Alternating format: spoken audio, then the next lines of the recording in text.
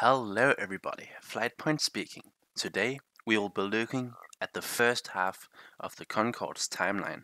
Next Saturday I will then release the second half of this timeline. Moreover, this video is the first in a series of 7 videos about SST supersonic transport with focus on the Concorde. I won't waste any time, so let's go.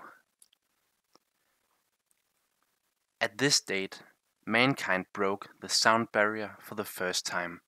This happened in an experiment where a pilot flew in a Bell X-1 for the US Air Force. The aircraft hit Mach 1.06, which is about 1,300 kilometers per hour or 800 miles per hour. However, this feat became known several years later because this happened in all secrecy at the American military. Throughout Second World War, the Nazis made great progress in aerospace technology. Some years later, the British scientists seized these ideas and further developed them. This ended with a plan about how to build supersonic transport, or SST, which had been a dream since mankind broke the sound barrier. The British plans costed about £100 million to realize. At the same time, French had similar plans about constructing a supersonic aircraft. That is why the British and French went together to build the fastest aircraft in the world. They would build a supersonic aircraft and share the expenses. Concorde 001 flies its maiden flight. This was the first time the outside world saw the Concorde in the sky. A lot of people arrived around the airport, and takeoff and landings was broadcasted live on television. This happened to be a great success, and a month later the Concorde 002 flew its maiden flight in Great Britain. In 1972, Concorde was still very far from flying passengers for airliners.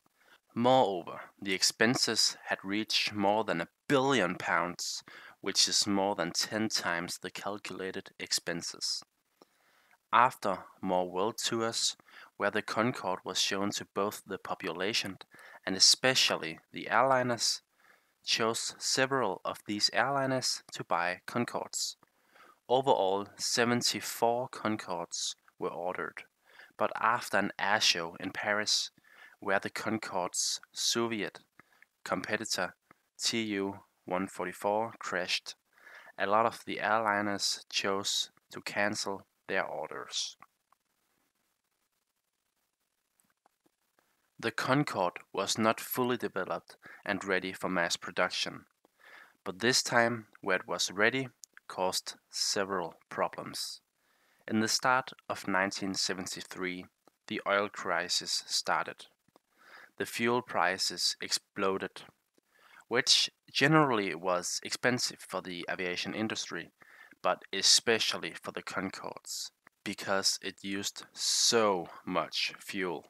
Moreover, this was the time when environmental critics began to raise their voices. After a lot of years with developing and mass production, the Concorde was finally ready to take off with civil passengers for the first time. One flew from London to Bahrain and another from Paris to Rio de Janeiro. Both aircrafts were completely filled up with passengers, everything from ordinary people to ministers and celebrities. When the Concorde was ready for commercial flying, USA announced that it was not allowed to take off or land in American airspace.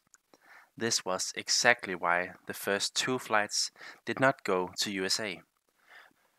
But the 22nd of November 1977, this announcement was taken up in court. It was then declared that the announcement was illegal, and short after the Concorde began to fly between Europe and New York, which is known as the most popular route for today. That was almost all for this video, because I want to tell you about my Christmas specials. My videos in December will be about some of the legendary pilots, together with real julehygge, as we say in Denmark.